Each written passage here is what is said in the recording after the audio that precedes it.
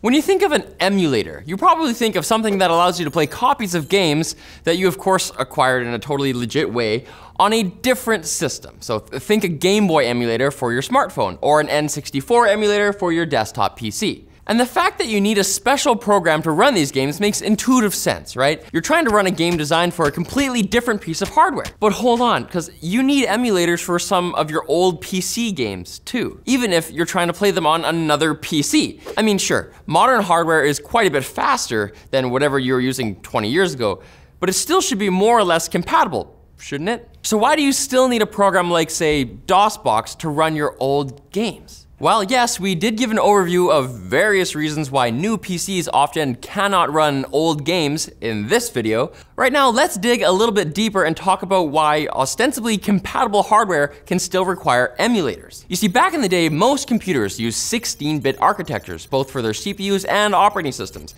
meaning that they handled data in 16-bit chunks and could address 2 to the 16th bytes of memory, so 64 kilobytes. This obviously wasn't very much, so later on, processors like the Intel 386 introduced 32-bit computing, where systems could handle up to 4 gigabytes of memory. However, running old 16-bit software required a bit more work, as the transition to the 32-bit era introduced a couple of significant problems for older programs. One was that programs written for one architecture can't natively run on another.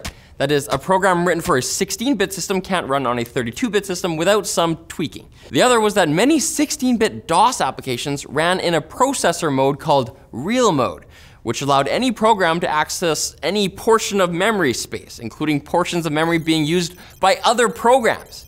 This obviously meant that real mode had real security and stability issues, as there were no checks in place to make sure that a malicious or misbehaving program wouldn't get into other parts of the memory and threaten data or take down the system.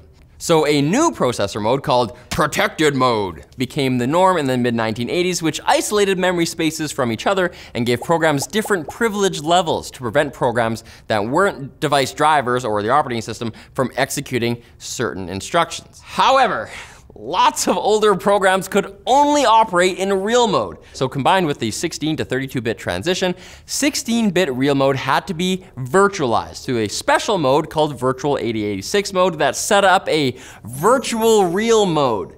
And yes, that's definitely an oxymoron. It set it up by emulating an entire old school 8086 processor. For a long time, having this capability was viewed as essential due to how common 16-bit programs were. Even in versions of Windows based on Windows NT, which didn't run on top of DOS, a built-in emulator called NTVDM allowed old-school DOS programs to run.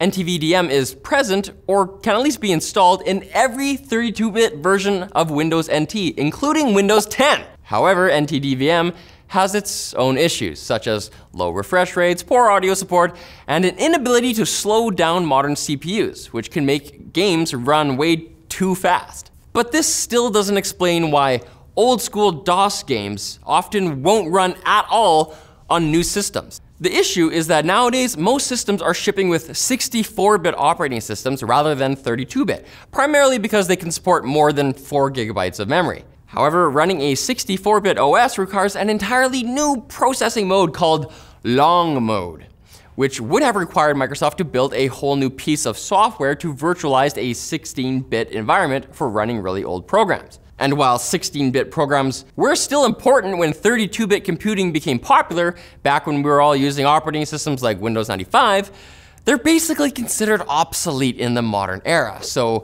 Microsoft simply did not bother re-engineering a built-in emulator. Therefore, 64-bit versions of Windows simply cannot run old DOS programs natively. So this is why, if you want to play old DOS games on your fancy new PC, you'll probably need a third-party emulator like DOSBox that's had a lot more work put into it, with game support being a particular focus, making it a superior solution to NTVDM.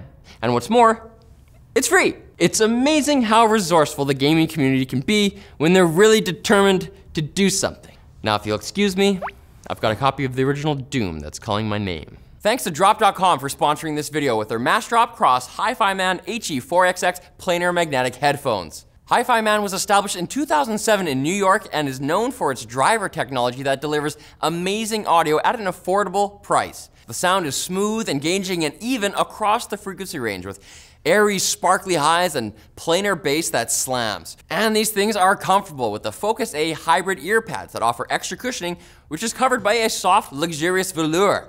They're an open back design, so you can still hear what's happening around you, and they sound just so wide. Check them out at the link below, as it's now $130 instead of $180. Join the drop today. So thanks for watching, guys. Like, subscribe, and be sure to hit us up in the comments with your own suggestions for what videos we should cover in the future.